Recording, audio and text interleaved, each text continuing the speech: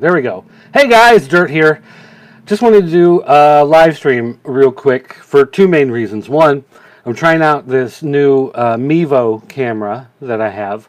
It's a live streaming camera. It's designed to...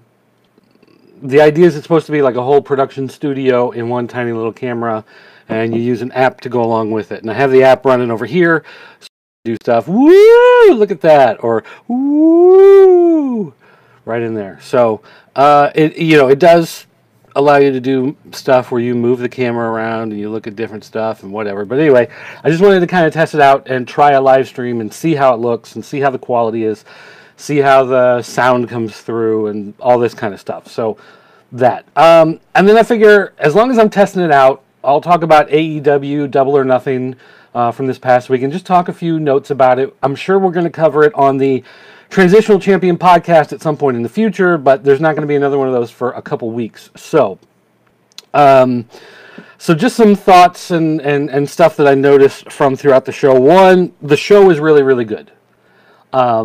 If you have not seen it, it's worth seeing. I know it was a $50 buy-in, it's almost unfathomable to think about paying money to see a wrestling pay-per-view in 2019. But it was worth it. It was good. It definitely brings a different feel back to professional wrestling. It's very different from a WWE style show. They still had some goofy moments in there, and a couple matches were not as good as everything else on the card. But overall, it was good. It was a very good. It was almost a great show. I guess I could go so far as to say. The first thing I noticed when I pulled it up is that it looked professional. Like it looked like a real pay-per-view. And what I mean is, we've seen a lot of shows in the last couple of years from ROH and from New Japan and from Dragon's Gate and from Major League Wrestling. And I don't want to knock those promotions. I really like some of those promotions, TNA even. There are times that they're better than others. And there are times that they have better talent than other times. But overall, those all tend to look... They look, I don't want to say minor league, but they look like they're on a much lower level than WWE as far as production quality. Now, I don't want to get into the actual product necessarily, but when a lot of times when you look at those shows and you look at the arenas that they're in, the arenas are dark. It's almost pitch black when you look at the crowd because they don't want to show how small the venue is maybe that they're in, or how few seats there are filled in the arena if you're TNA. They just have a much more claustrophobic look, whereas this was very bright. They lit the crowd. A lot of times, like WWE does, with the crowd bathed in blue light or red light or whatever, depending on what was going on in the ring and that type of stuff. So it looked like a WWE show in that sense, where the production was really, really high. And that's one of those things that, I like Major League Wrestling a lot. They're probably my favorite promotion right now. And AEW may end up replacing that eventually. But as much as I like Major League Wrestling, it still looks like a much smaller show. A lot of the venues that they use for doing the show are the same type of places you're going to see an ROH show or a Dragon's Gate or whatever, where you can tell it's a much smaller venue, and it doesn't have the room to put like a big entryway or anything like that, and so this had that look of a really big show in a big arena, an arena filled with people, and it was surprising to see how professional it really looked. Now, they did a pre-show. There were some problems with the pre-show. They called it the buy-in. It was supposed to be on the TNT YouTube streaming page and on the AEW streaming page. And AEW had problems getting it to stream on their own YouTube page. TNT ran it fine, no problem. For a while there, I was actually watching on the TNT feed not the AEW feed, because that's where it was working. And again, it looked, even though that was a production snafu, having a problem with it, going to both feeds at the same time and working that out, it still looked on TV. It looked professional. Like, it looked like, again, a real event, which is, again, I hate to say that against the other promotions, but it really was a step up, and it was really interesting.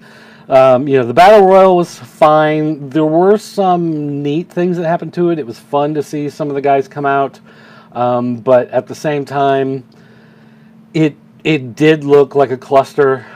They did the weird thing with handing out cards, and then they were calling people down based on the cards that they had, and some people weren't coming out. And it took like 2 or 3 minutes sometimes for guys to come out, so it was weird. Had some issues there, but whatever. And so what was it? Hangman, Adam Page won. That was cool. They did some weird backstage stuff. There was Kylie Ray, who I'm not 100% familiar with. To me, she just seems like the alternate universe Bailey. I don't know if they train together. I don't know if they work together. What the deal is, but it's like, it's like Batman and Moon Knight. You have Bailey and Kylie Ray. They're basically the same, which was weird because there were also 2 librarians. There was a guy librarian and the lady librarian, and they shushed each other, and it was goofy and it was dumb, but it was in the buy-in. It wasn't actually on the main show. I don't know if that's necessarily what you want to have on television when it comes down to that, but like, it's a goofy internet thing. It's fine, but it's whatever. Kip Sabian, Sammy Guevara. It was a good match. I don't know. Like, it was one of those matches that was a lot of spots and not necessarily a lot of psychology. So looking at it that way, it was fine. They showed Jim Ross showing up. They showed Cody arriving. They did all of this stuff that, again, has that professional wrestling look to it. But again, it looked good. Like, the video was crisp. The sound was timed on cue. It wasn't, like a lot of times, I forget which one it was. It was like Legends of Wrestling or one of those where they had like a 2-minute backstage video and they showed like a minute and a half before the sound finally kicked in. And you didn't really have those type problems. You had some little bit of extra echo and whatever, but they did this weird thing where they had Cody and the Young Bucks and Brandy and Kenny Omega all came out, and they were talking to the crowd. They were welcoming, and they were passing the microphone back and forth or snatching it out of each other's hands, I guess. And right in the middle of talking, the pre-show faded out. And that was your cue. Oh, crap, that's right. I need to watch this on the show feed. And it was weird that they did it right in the middle. And I guess that's to help entice you to, like, I want to follow this. But it was just kind of awkward the way they did that. We had SoCal Uncensored versus the Strong Hearts, Christopher Daniels, Frankie Kazarian, Scorpio Sky versus SEMA, T-Hawk, and El Lindemann. It was good. This match was actually... Christopher Daniels is one of those guys where I usually like his wrestling. I don't always like his gimmicks. Like, when he was doing the Fallen Angel thing, and he was doing it pretty hard, and he was like super emo goth with it, and that... It's like, dude, no. Like, no. But having met him several times, he worked with the guys of Aw Yeah Comics, and they did some comics that they were promoting at different comic conventions and stuff. So I got to talk to him a number of times. Really nice guys, and again, I like the way they wrestle. They still call Christopher Daniels the Fallen Angel because he's kind of kept the name, but the whole emo gimmick thing is dropped, which I'm happy with. But this is a really good match. It was really strong. It was high energy. This was the type of thing to get your crowd, pumped up and into it at the beginning of the show. They did a women's match. You had Britt Baker, Nyla Rose, Kylie Ray, and Awesome Kong. Awesome Kong was a surprise guest, came in. It was great to see her again. She still is really good in the ring. Kylie Ray, she's whatever. Britt Baker, I knew she was a dentist, and I knew that they, played on that, but I wasn't exactly sure, like, her gimmick. Was she going to come out doing like this Isaac Yankem type stuff or whatever? And no, that didn't really come out. Nyla Rose was the link, the weakest link in this match. She just is not. I don't even know the right term.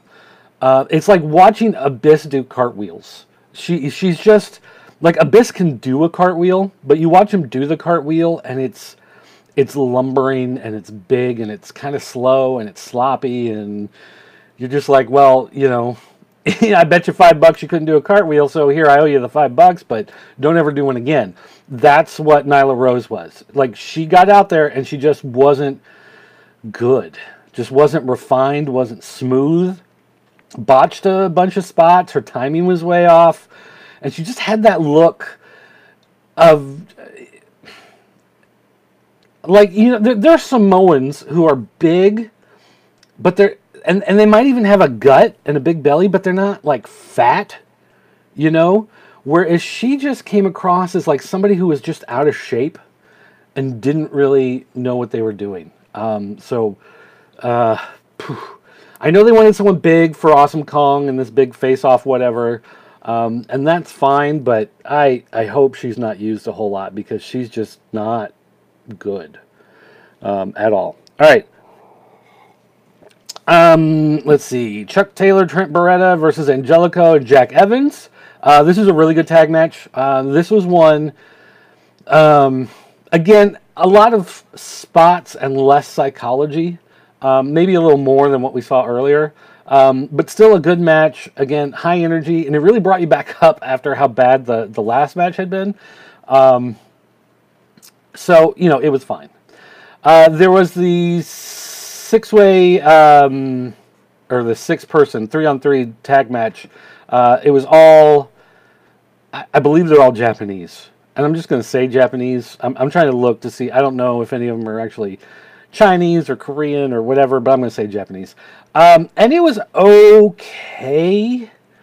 It went on way too long. It got really sloppy again at different parts. There was nothing in the match that made me... Well, no, I take that back. Because there was one of them came out with 2 belts. I forget who that was. And she was really good. I remember she was very acrobatic and had a way of maintaining her balance and poise in a way that shows that she's naturally gymnastic or naturally just highly coordinated compared to some other people. But the rest of them, it was just like, it was whatever. And again, it went on a little too long. Let's see, we had Cody versus Dustin, Gold Dust, whatever, Red Dust. They did the part where they smashed the Triple H throne. That was really fun. That was one of those things that it was, definitely it's a call out to WWE. It's a call out to Triple H.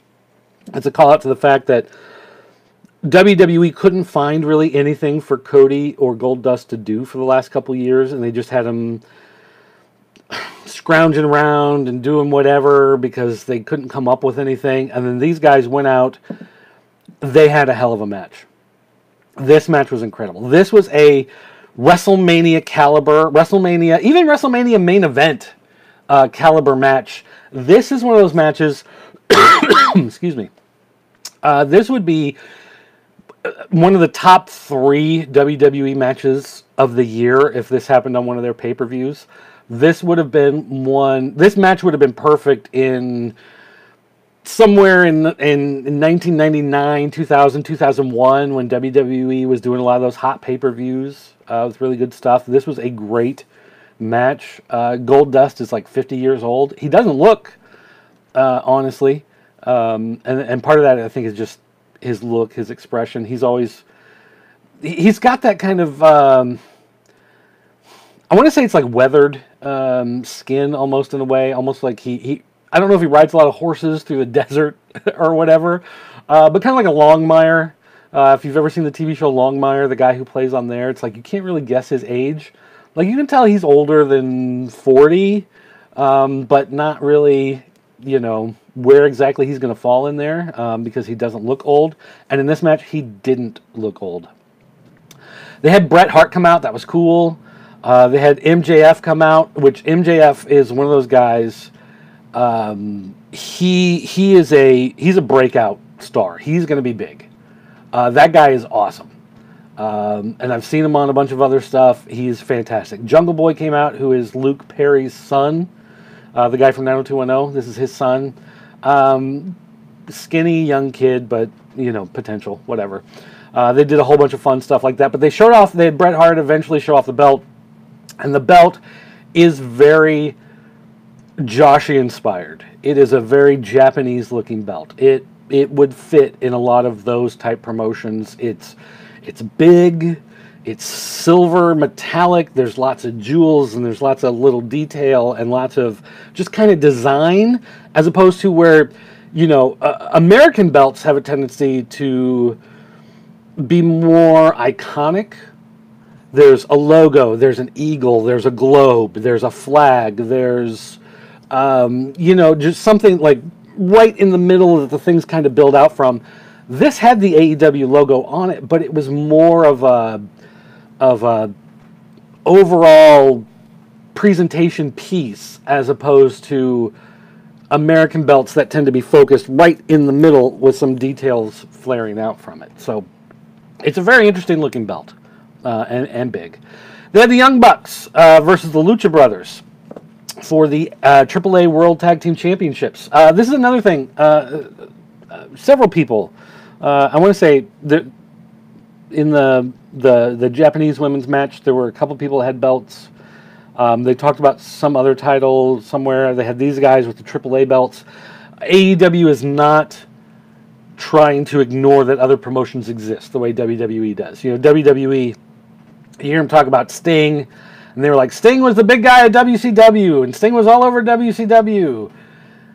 And then he came back after 15 years. They just kind of ignore the whole TNA thing. They don't want to mention it. They don't want to bring it up. So in that sense, AEW is more like an indie where they acknowledge other promotions' titles. And these guys were fighting for the other promotion's title, which is interesting. And it's something you have to do if you don't really have your own belts and you haven't really established them yet. So I understood why they did it. The one thing, though, I did feel like this went a little too long. And I say that only because they kept teasing a false finish. They did it once. They did it twice. They did it a third time. They did it a fourth time. They did it a fifth time, and then finally it was the go home. And it was one of those where the first one happens and they kick out. You're like, okay. And then the second one happens and you're like, all right, let's not do too much of this. The third one happens and you're like, that probably should have been the end. And then they do it again and then they do it again.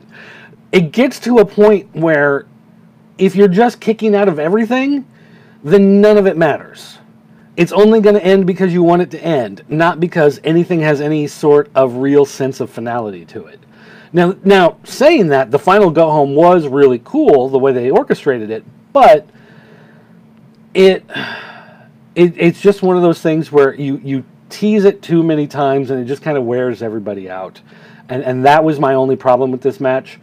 I wish they had cut out 3 of the 5 false finishes just to make it a little more impactful when they actually go for it.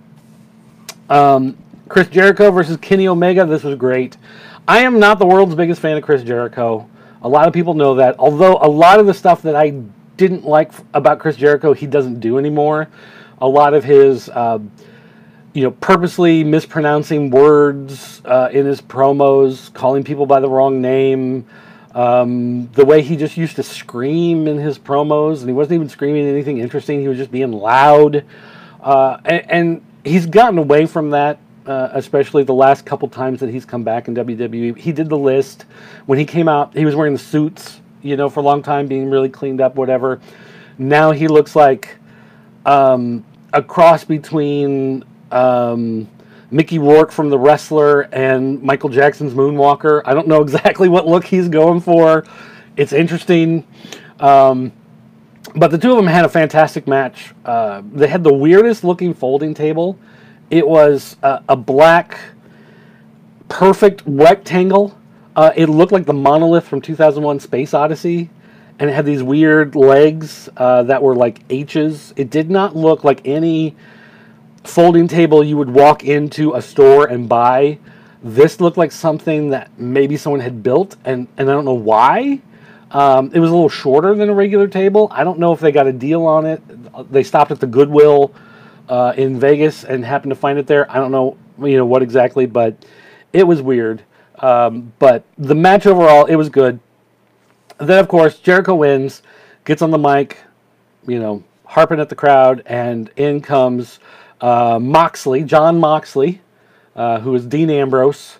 Doesn't say anything, attacks him, attacks Kenny Omega, attacks the referee, takes Kenny Omega and drags him out. They're fighting in the crowd, whatever, and they fight at the entryway, and then he tosses him onto there's a big crash pad, and they just put like a little plywood box or something over it. So he flips Kenny Omega, and you're like, oh my gosh, he threw him over the edge, but then he really landed on a crash pad. So it was fine.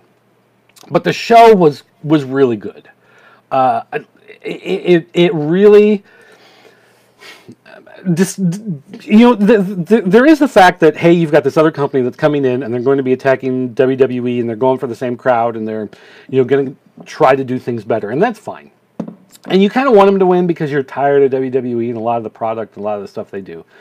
But like I said, you look at a lot of these other companies. I like Major League Wrestling. I think it's a really fun show. It has a lot of good wrestling, but it does look low budget. ROH, 9 times out of 10, maybe 8 times out of 10, it's a really good show. But they do have some stinkers in there. Impact goes in these ups and downs. It's weird. Right now, it's pretty good. 4 months ago, it was really terrible. 6 months before that, it was pretty good. I don't know what it is with them, but they fluctuate and go back and forth. But they all look small, and this looked big. This looked real, and getting that across on television, I think, is very important.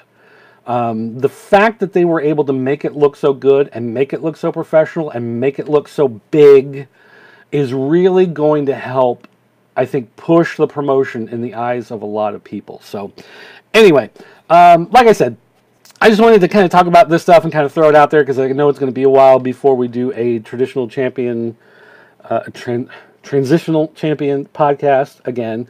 And also I wanted to try out this new streaming camera, and I got my mic up here, and I just kind of wanted to get an idea of how it looked, how it sounded, and see if I've been playing around with a lot of the settings and messing with it, and I just wanted to see how this was going to come across, talking and letting the camera kind of do its thing, the way it zooms in and zooms out and cuts and does some of that other stuff. So anyway, guys, that's going to do it for me. Thanks for watching.